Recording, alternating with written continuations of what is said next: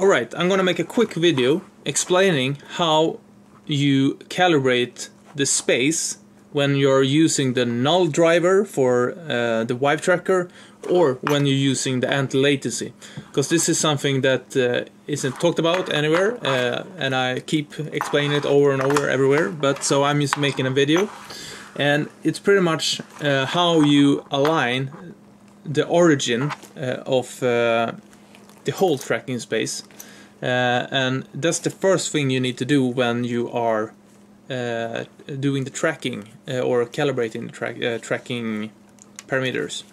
So basically what you want to do is you want to grab a Vive tracker or a Wi-Fi anti-latency tracker. It doesn't have to be Wi-Fi, it could be on a cable as well, and the whole premise is that you put it in 3 spots. The origin spots, just put it down in the middle of the studio and you record. This is the origin spot, and then you move it 1 or 2 meters forward, and that's your forward point, and you capture that point as well, and you move it to the right from the origin and capture that one as well.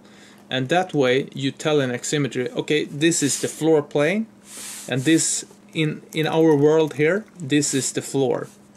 And to be extra clear, I'm gonna try to draw how to do it. So basically, let's say that you have your studio here. It could be a cyclorama per se.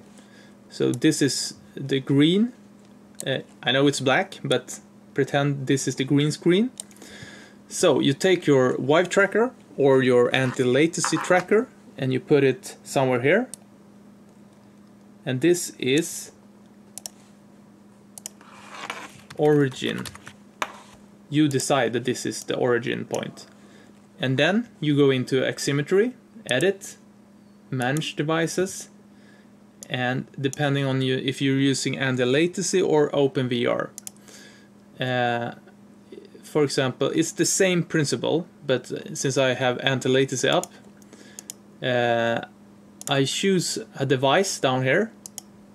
Now I don't have any Wi-Fi devices, but you choose the one that you put down in the middle of the studio, and you put it at the origin point, and then you press set current, and then it will record the position of the tracker. So when you recorded it with set current, you move it. It doesn't have to be precise, but I usually move it, 1 or 2 meters forward from that origin point to here, and I place the tracker down there, and this is the forward point, like so. And then you select your tracker again, if it's not, it's already selected, but yeah, and then you record the forward point, set current. So now it should be recorded, and then what you do is you move the tracker to the right of the origin.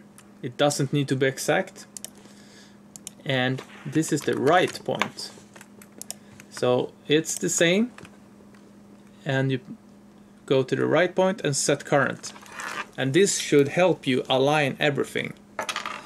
And as I said, this is the first part of calibrating the whole tracking system. And I with anti-latency trackers, I just did this once and never had to touch it again. And with the Vive tracker, I had to do it quite a few times, because the base stations get drift in them and everything. So this, if you're using the Vive system, this is something you maybe have to do on a regular basis, maybe even every time you turn on the system or every day you come into the studio.